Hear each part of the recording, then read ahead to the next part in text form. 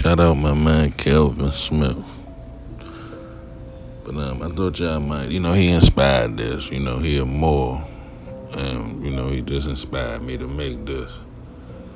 But look how he got South America coming up into Florida, and then it say India, right? Okay, just you see El Peru, okay. Then it say India when you come on up in there. It say Florida. I'm just saying that this, I just was doing research, came across this map. Is this real or not? Okay. Like, it looked like America kind of, with the boot of Florida, kind of facing the wrong way. But let's do, like, what's going on here? What is this? Right, you see left Florida in the bottom right. Like, what am I looking at here? Is America India? Right, are we on our indigo shit? Indianapolis, Indiana, India. Indian, all you Native American brothers out there, Indian. Is this it right here? I think I saw this on like House of Cons. I think it's a Moorish brother named House of Cons. So I might have got this from it's another Moorish brother, something Bay. It's a couple Moorish brothers. They be dropping, maps. I can't think of this other dude. Fuck. But somebody got me to thinking. I tell my man, I say the Olmecs was wearing fezzes. So let's get into that. The Olmec were the first great Mesoamerican culture and thriving from c. 1200 BCE to 400 BCE.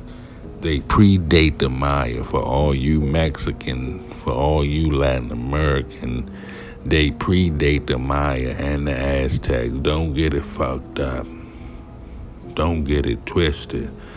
The same way y'all try to twist up that hip-hop shit coming from the Puerto Rican. Nah, don't get it twisted. You caught the train when it left the station. You wasn't so the Olmecs was here first. The you hear the etymology in that? The Olmecs, okay? D. Calico pointed out they was wearing the fez. Okay, now you got the tribe of Ishmael, right? Or you got to follow me. They was calling themselves Indians, and they was here before the Cro-Magnons showed up, before the Cro-Magnons got here. They was calling themselves Indians, right? Indianapolis, right? But this is Islamic. Right, this is Indian, but this is Islamic. Because you got Mohammed, Texas. This is where Baphomet. You see Mohammed, Baphomet. This is the same word. We went over this. Everybody, we went over this. So Mohammed is in Texas. Okay. Tribe of Ishmael. Indiana.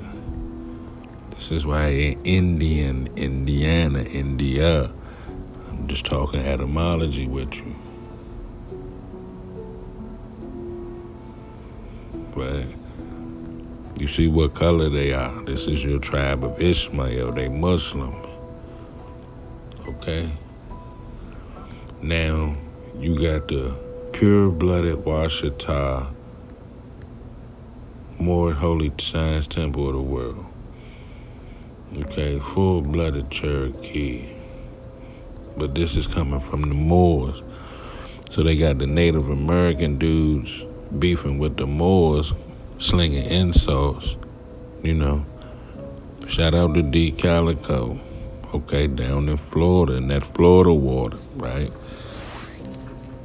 In these arguments, they be in these chats, it be a lot of knowledge getting dropped at the same time. So for people like myself, you know, coming across their discussions, you end up picking up little nuggets like this. So you know, the shit is all the same, right? Now the Ben Ishmael tribe, we talking Moorish, we talking Muslim, okay? Ishmael, Israel, okay? You see that etymology there? Then you got your Ish from the Moorish, okay? Indianapolis, Indiana, you read the blue, read the blue.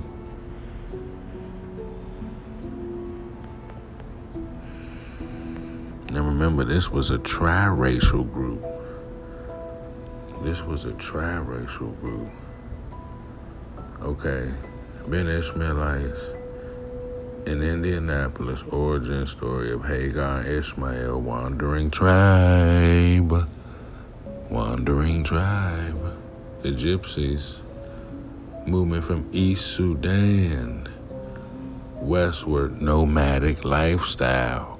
Have y'all been keeping up with the videos I'm dropping up? It's all connected. Okay. Ishmaelites in Kentucky, Indiana. Racial composition, importance of studying them. Right? They was a tri-racial. They was black, white, and I think, shit, what was it? Black, white, maybe Indian.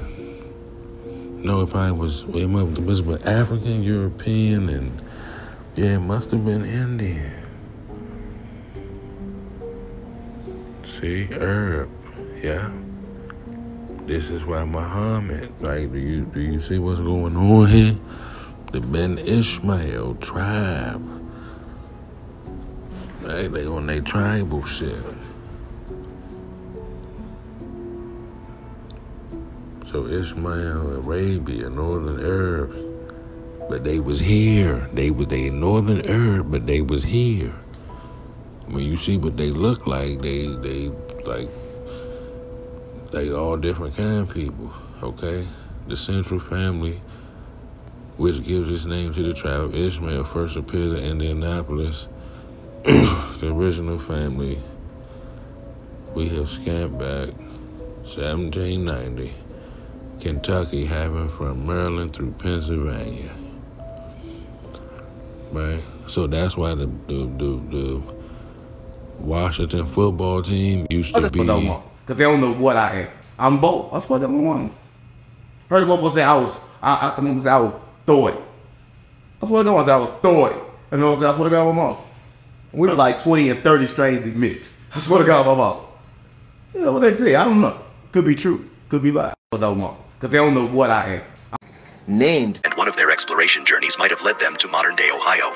An article written by James L. Murphy for the Ohio Historical Society discusses H.K. Landis's description of a hollow brass hemisphere covered with Egyptian hieroglyph. The breadth, length. I previously stated that the Olmecs were of Mali, and that does make them Moors. Absolutely, the Olmecs were indeed Malian Moors. The Mayans were the descendants of the Malian Moors and were often referred to as Black Mexicans or Quetzalcoatl. There are ancient Mexican wall paintings that depict these Negroid kings as rulers and are unmistakably African. These Moors were the people who built the Great Pyramids all over South America, Peru, Canada, Alaska, and Georgia. Scattered all throughout North America along the Mississippi River and its tributaries are found mounds built out of tons of earth, tons and tons of earth. The people who built them were called the mound builders, and they were the descendants of the Malian Moors, the Olmecs. These Moors eventually migrated to North America from Mexico and became known as the Washita, the Yamasee, and the Ben Ishmael tribe. The Ben Ishmael tribe was a collection of what is known as the Lenape, the Wampanoag, and the Nanticoke Indians who migrated to Indiana and Illinois and referred to themselves as Moors, even though the United States government continued to classify them as Negroes in order to strip them of their indigenous rights. I previously stated. So now, right, you got the Oxford Troglodyte Dictionary. It said N-word, RDR, a dark-skinned person of any origin in early U.S. are usually with reference to American Indians, usually offensive. Now look at the Native American, right? He coming from the Indian, the nomad, the Muslim, okay? We got to establish this. The Olmecs were wearing a fez. The fez is Islamic, okay? Now, you got Mansa Musa and people like that now. We want to get into the Tamari. Ancient Egypt was called Tamari by the Egyptians. Tamaricans themselves. Tamari who? Tamahu. Stay with me. Tamari, Tamar. Ameri, America, American, Tamarican. Amara, Aymara, Amaru.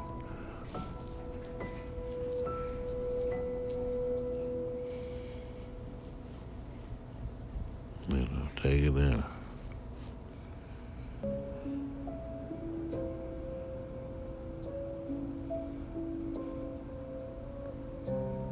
That's why you can put the triple K. You can put the triple K in there too.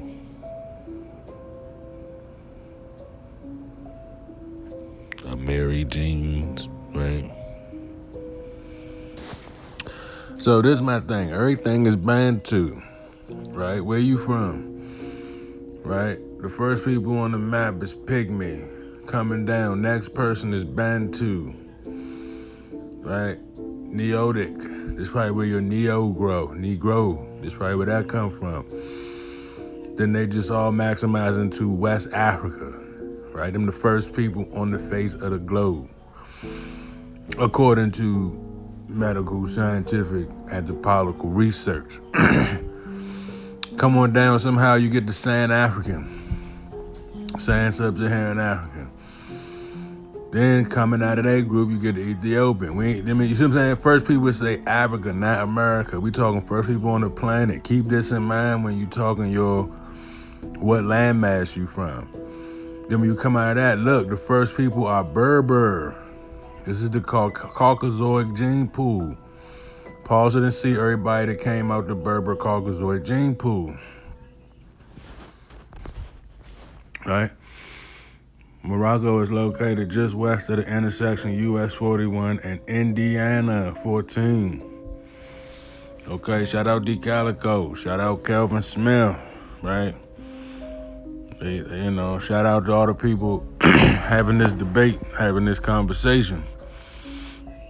So it's a Morocco here, it's a Morocco there. It's a Egypt here, it's a Egypt there. It's a Memphis here, it's a Memphis there. Right? It's a India here, it's a India there. So when you're saying who was first, that's why I'm showing you who the first humans is.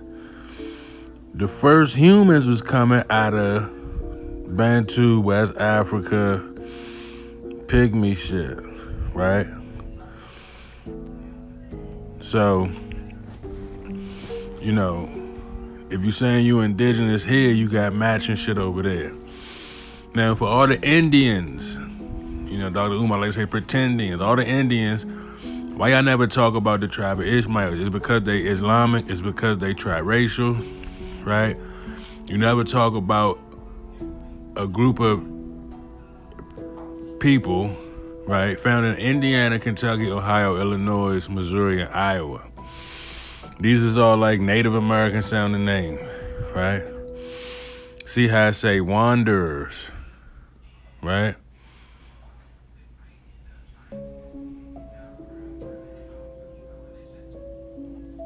You can pause and read what it say.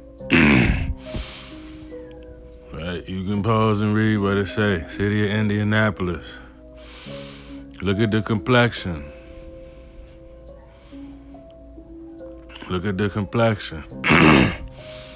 These is Ishmaelites. Look at the complexion. Look how many wives are standing there. That's why I tell people, like, really get into your American history. The Ben Ishmael tribe is what the troglodytes say they found west of the Mississippi, right? But they don't really speak on this, you know, because this is where the eugenics came into play about, you know, erasing them, right? They came up with, you see how I say founded by Jen and Jenny Ishmael, the Ben Ishmael tribe, right? But this is what the government put out. So you when you're doing this research, you gotta make sure they ain't spinning you. You can get crossed over. like how Allen Iverson crossed you over. You going one way, they really going another way with it. So you gotta be able to follow the bouncing ball, right? You can read what it say. I've examined the center of this card to find perfect physical and mental balance. See, this is where Arm & Hammer trying to find a perfect race. Usually strong eugenic love possibilities, well fitted to promote the happiness and future welfare of the race. Notice it ain't biracial people in the pick. This is in response to the Ben Ishmael native people that was already here. Right, the propaganda began with they wrote a book, Inventing America's Worst Family. Worst in quotation marks, because this was propaganda. Right, this is an old book from back in the day. Okay. A couple Masonic symbolism on there for those, you know, into that type of, you know, the ladder, the cross body strap, the brim hat. Okay. It look like he in some type of uniform, but now you got Israel, origins of the Ishmaelites and the Israelites.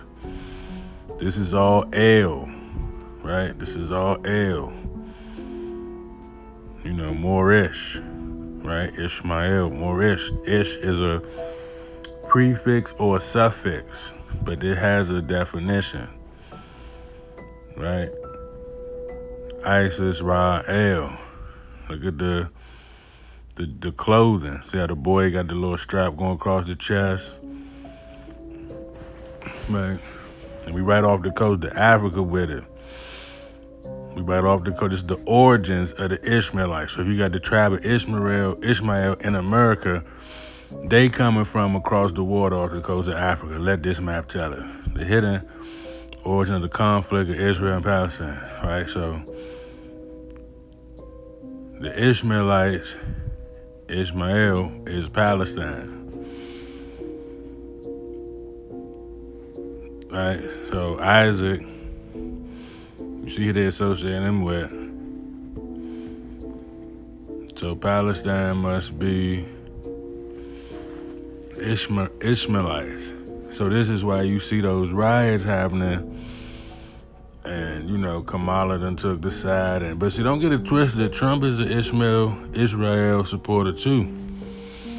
Right now, I want to show this. Look at the feathers in the Native American dude hat.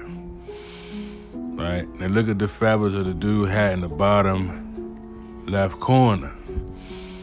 See, he got the leopard print secret society on. But if you look through all this, these are Dravidians, right? Melanated people with straight hair, right? But take a look at the feathers is what I'm trying to tell you. So if they wearing feathers in their cap in Africa, and y'all wearing feathers in y'all cap over here with the Native American, right? And see, this like the Washington Redskins, Dane Calloway kind of you get into that. But you got Africans and people in voodoo that wear feathers in the cap. Right? Now,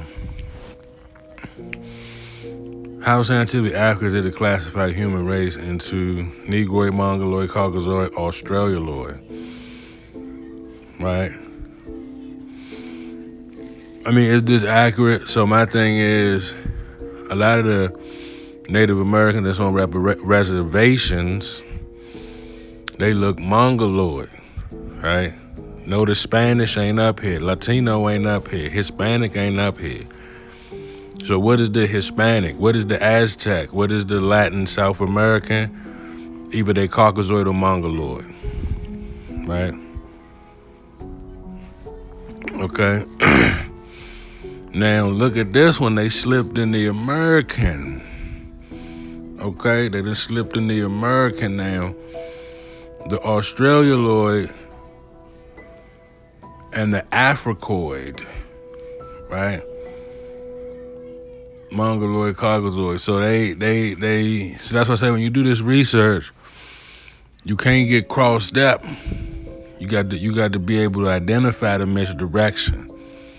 Because y'all Native American brothers don't look like the American that these people trying to say. Now, this how you know it's a Islamic Ben Ishmael tribe, because you got Muhammad, Texas, west of the Mississippi, right? It's a town, it's places here called Muhammad. You notice they had the fez and the turban on. I mean, had the turban on in the Dravidian people. Ben Ishmaelites, they was wearing turbans. Right, Muhammad, Texas. Don't forget, Muhammad and Baphomet is the same word. Okay, now here goes some literature. Residents Indianapolis, Indiana, Native American Indian, Indianapolis, Indiana. That's why that, etymology-wise, that's why that's there. Okay. Received attention from eugenics. I told you this is where that unfolded. This is where Hitler and them got the master race and the Aryan race and the Lemurian race and the boop and the bop. They got all that shit from America, right? Fugitive nation, poor white Christian family, but actually a Muslim triracial set of indigenous peoples, European and enslaved Africans.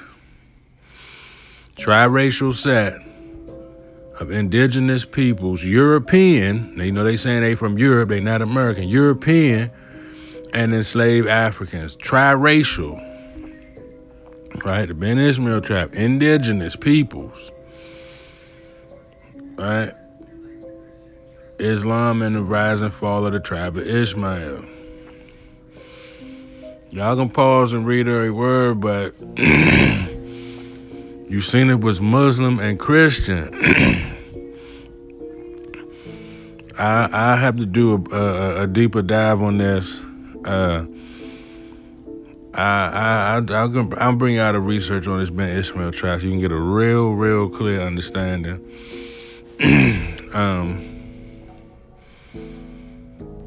But the family was described as toe-headed or white, blonde. Aside from a half-breed Native American mother, the Ishmaelites were explained to have a wandering blood, causing them to be gypsy travelers. Larceny, murder, booping and bopping and banging. We know we got a lot of Moors in jail. Right? Y'all can pause and read this if you know. But see how the Ishmaelites is gypsies, right? The Berbers look like gypsies, but they also RH negative. Right? So this is one of the giant confusing topics that you got to do some research on and really understand. This is how they passed the law, sterilization. Right? Who you can marry. This is where the racial shit came into play. They had a eugenic society in London. Y'all think they so progressive over there in London. Okay. Noble, Kentucky, African American database. Okay. Ishmaelites of Kentucky. Now, African American Ishmaelites of Kentucky. And you see what they say? African American Ishmaelites of Kentucky. Bourbon County. Multiracial background of African, Native American, and poor whites. They poor, so the poor whites wasn't the slave owners. This is American history motherfuckers have no idea about. Sterilization laws passed. First Nation of Islam. The first Nation of Islam, the Ben Ishmael tribe. Okay, Ben Ishmael, tribe of Ishmael. Fugitive of the Old Northwest. Right? Now y'all can pause and read this. This is a more accurate depiction. The Melungeons, okay? Muslim Maroons, escaped slave. The Melungeon descendants of Moorish convert to those boarded slave labor to Florida by Spain and abandoned there. The Delaware Moors, the Louisiana Turks, the Ben Ishmael tribe of Ohio, all reveal Islamic connections. Y'all pause and read that.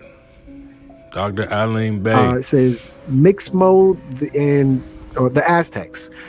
What is this? So like I named that slide, the Mauritanian races. I don't want you to forget that. Woo! These are the Mauritanian races beyond the Rio Grande. You feel me? These were the, Moors that the Mauritanian race of peoples that could not be on this side of Texas. You feel me? They were annexed. And once again, just like they always been, what did they say? They discovered these people. You know what I mean? They discovered the Aztecs. Wow. You feel me? And they sure look like Mauritanian people to me. You feel me? They look like Moors to me. Let's give us more of our story. Right. Yeah. Of course, this is in a European museum and stuff. But this is their first artifacts of the American Indian. We were always qualified written 5,000 years ago. We're old European school. So you would be a Moor, which came from the Greeks Maur, and of course we adopted that name Maur. It was a descriptive adjective. It was not who we were. That's why it was always qualified with, say, Ubayd Moor or the Chickasaw Moor. Okay, we were robbed of our definition of who we were, which is our nationality and our tribe, and we fell into the description of what we were from. In 1934, the American or Indian race found only in America is a deep copper color, straight black hair, high cheekbones, eyes black and sunken large face.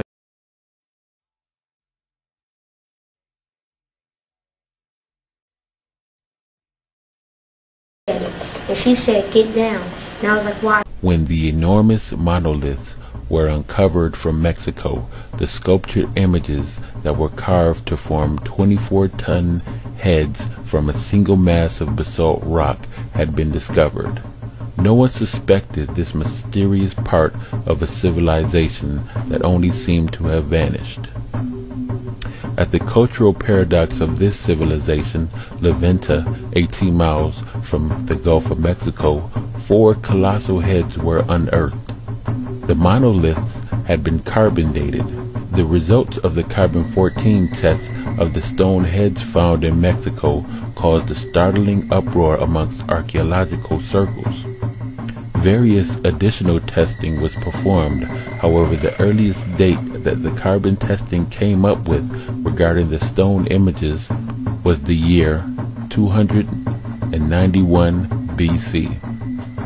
As more diggings were performed in Middle America, larger heads were discovered. 24 tons was the average sum of the weight. The new discoveries were even more mysterious, for the colossal heads continued to turn up even earlier dates. 4 heads in all were excavated at the city of La Venta alone, with the largest head standing 9 feet tall. Ancient Middle American civilizations, or Mesoamerica antiquity, is divided into 3 epochs: Archaic, before Christ; Classic, during the first 1,000 years AD; and post-classic from 1000 AD to Spanish conquest. The monolith of Levanta was dated and placed in the Archaic period, which proved the existence of a civilization in Mesoamerica thousands of years before organized monotheistic religions. Perhaps more staggering than the result of the carbon dating of these stone figures is the apparent construction and proportions of the monoliths. According to archaeological circles, the statues were constructed from one massive chunk of basalt block mined from stone quarries 80 miles away and transported to the center of Levanta with a sum weight of 20 to 40 tons each. It seems these stones were rolled over vast tracts of land or transported down a river on wooden rafts,